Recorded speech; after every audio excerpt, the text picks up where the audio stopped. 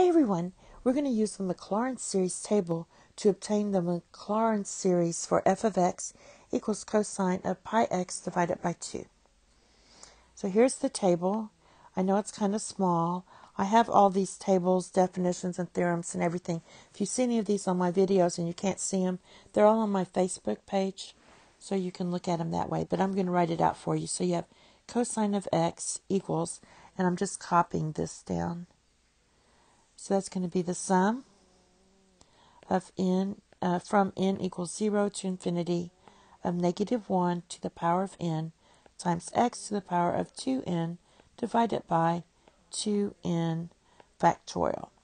Now, what we want to do is find cosine of pi times x divided by 2.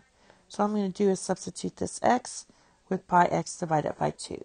So just copy everything down. N equals 0 to infinity of negative 1 to the power of n.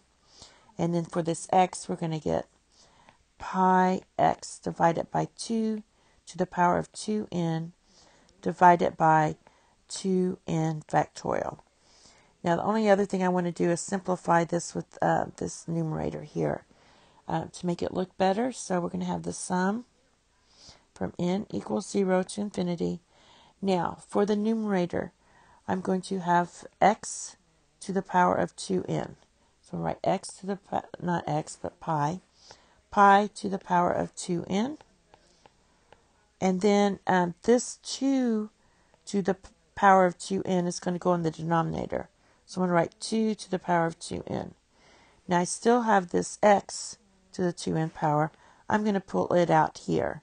So I'm going to write x to the power of 2n.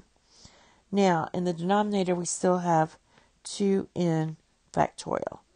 So that's a better way to write it. And since this is all real numbers, your radius of convergence is infinity. Thank you. Have a nice day. Bye-bye.